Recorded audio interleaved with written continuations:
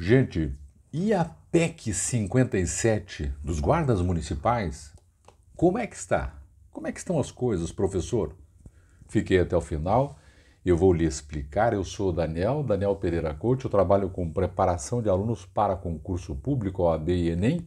Aqui embaixo, na descrição deste vídeo, você vê todo o portfólio, todo o trabalho, como é que ele é feito, tá tudo aqui embaixo. Legal? Dê uma olhada, tem os links aqui. Ó, dê like, comente, me propague nas suas redes sociais, inscreva-se no nosso canal. E é isso, bem fácil de fazer, que você pode tranquilamente, gratuitamente fazer também. Quer ajudar com o canal? Tem o nosso Pix aqui embaixo na descrição do vídeo, estamos aqui à disposição.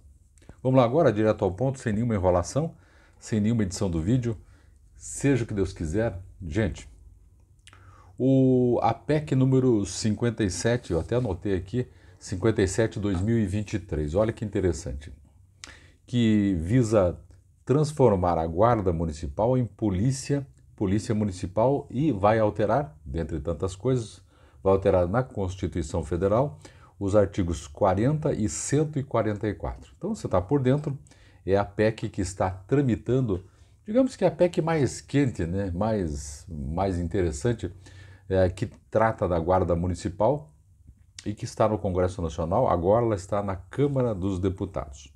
Proposta de emenda constitucional precisa de um quórum, de um total de votos bastante grande, perto, por exemplo, de uma lei ordinária comum. Tá legal? Então, tá lá a PEC tramitando. E o que está acontecendo, professor?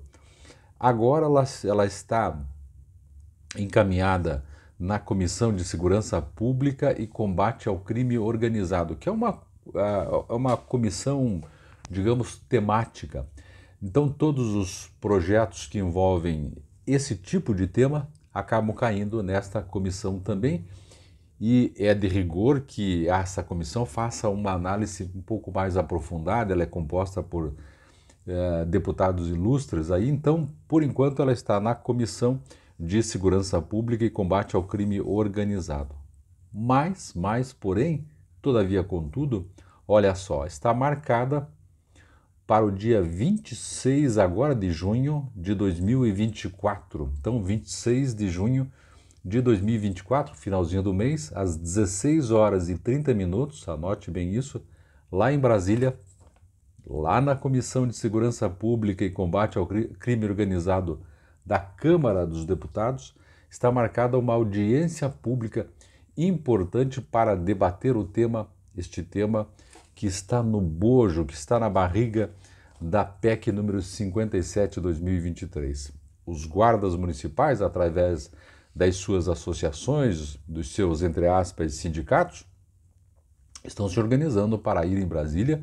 O que eles dizem será a Força Azul em Brasília. Brasília será tomada pelos guardas municipais, no bom sentido, evidentemente, para discutir ideias, para colocar a sua opinião e para participar da audiência pública.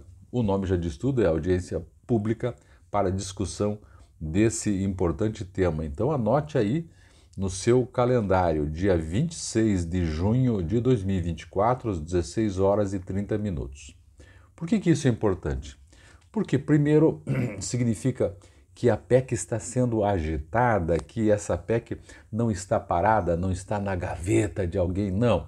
Ela está sendo mexida, agitada. Segunda coisa importante é que, com esse movimento que a PEC está fazendo, que a audiência pública, por exemplo, é um caso desses, ela volta de novo para a mídia também. Quer dizer, além de tramitar dentro do Congresso Nacional, o que tem que se acontecer com uma PEC, ela também está sendo comentada e vista pela mídia nacional, o que é importante para o trabalho e para a política institucional das guardas municipais que tenho visto está sendo bem representada lá na Câmara dos Deputados. Pois bem, uma segunda notícia em cima disso é que esta PEC ela está em regime de urgência, foi pedido um regime de urgência. O nome já diz tudo, é para o trâmite ser mais rápido dentro das regras, dentro da legalidade, sem fugir da legalidade, isso é importante, dentro das regras regimentais da Câmara dos Deputados. Então ela está com um pedido de regime de urgência e ela em breve será votada, para ser votada em breve também, no plenário da Câmara dos Deputados. Lembrando que não é uma votação, há várias votações e que precisa de um quórum, precisa de um número maior de deputados votando favoravelmente. Mas, gente, isso é legal. O que é importante é que ela está tramitando, ela não está parada como tantas que a gente vê e paradinha lá ou engavetada por conta de interesses ou por conta da própria política nacional, e não tem problema nisso, faz parte do jogo, né?